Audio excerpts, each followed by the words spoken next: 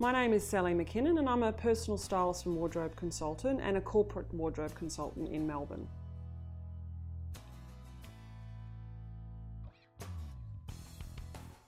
First impressions absolutely do count, particularly in a job interview. So it's really important to wear clothing that is going to give the best possible first impression.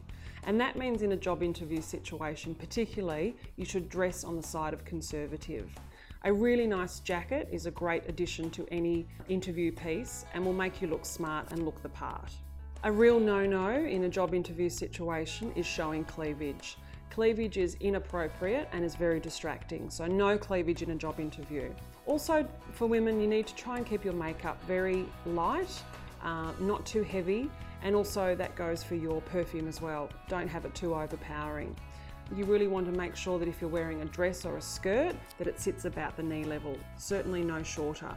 A really good tip that a lot of women are a bit scared of is actually to tuck in their shirt or their blouse.